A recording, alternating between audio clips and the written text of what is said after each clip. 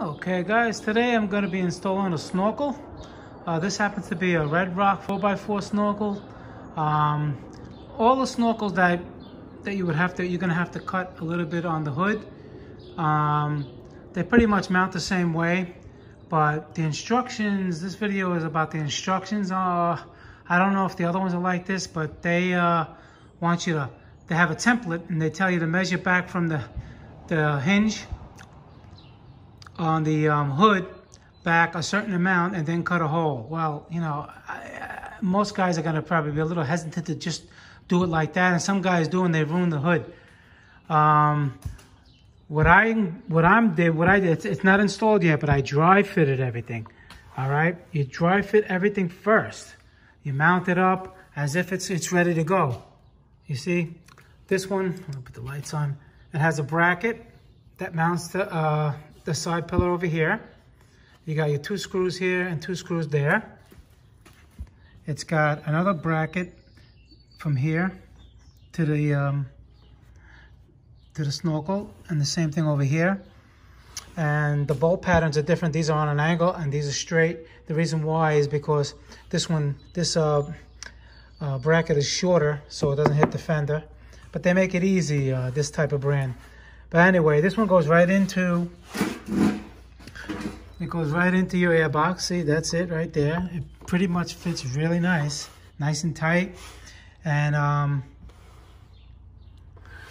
the only part is I don't like the way they tell you how to, I'll show you over here.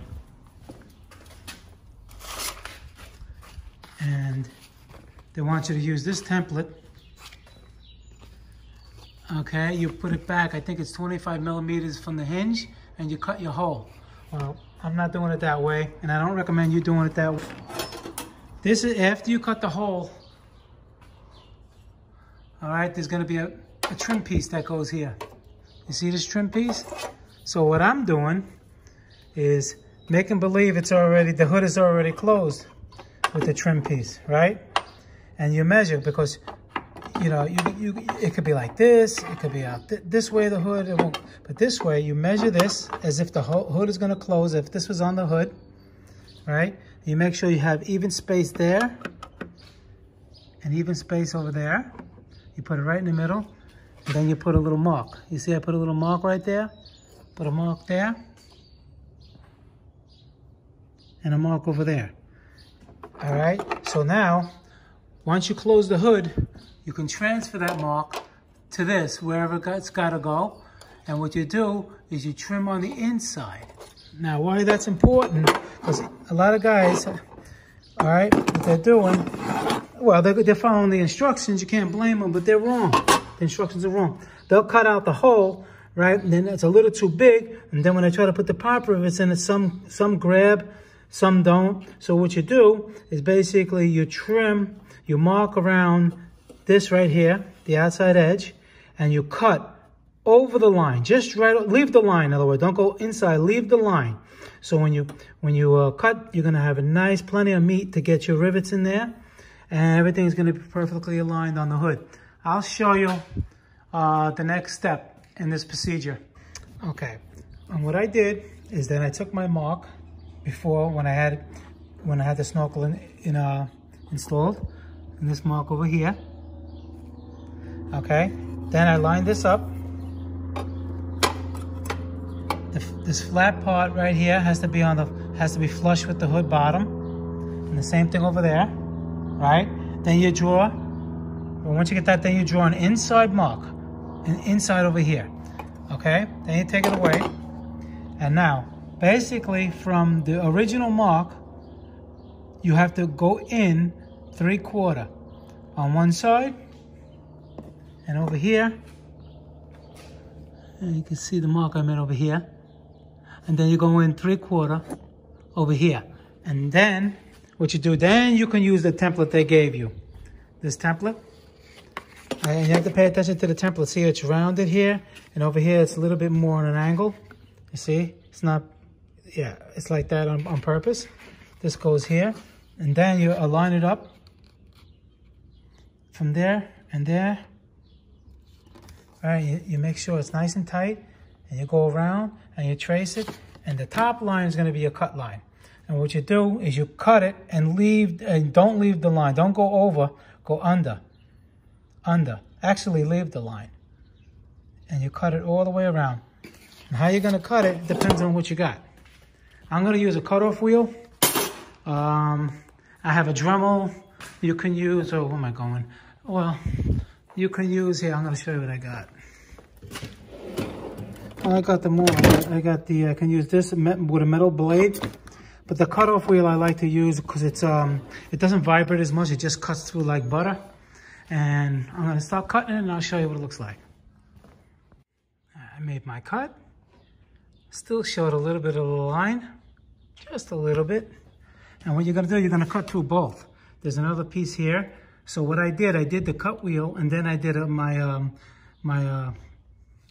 Sawzall and I cut the rest of it all the way out. Now, the bottom piece over here, what I did, I made a little relief cut over here, like a little cut here. And over here, a little cut, so I can bend it up. Because if you look at it straight over there, it was hanging down. So instead of cutting even more of it, I just made a little slice there, a little slice there, and I hit this little piece up. So now it's pretty much out of the way. Sand it down a little bit, you know, take all the burrs off of the file and paint it. Take the tape off, and then I'll show you what I'm going to do with the pop rivet gun. Here it is all installed.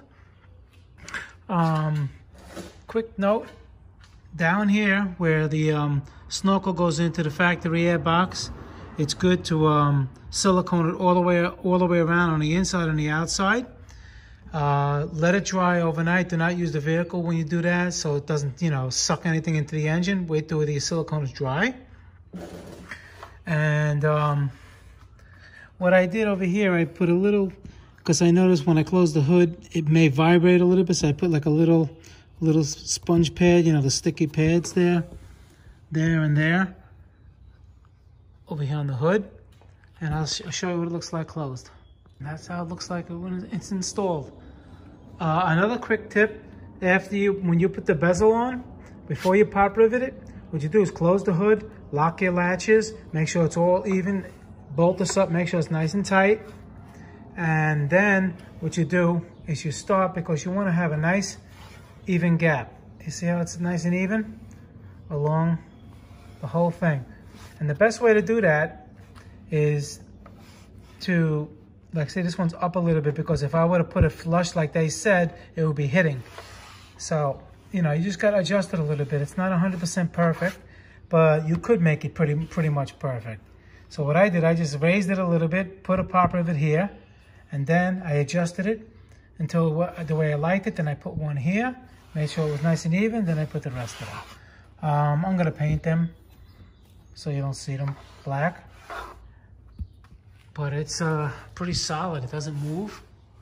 And up here, I think I have a little bit of concern when there's a downpour, it'll be sucking water in. They do have a pre-filter you can put here.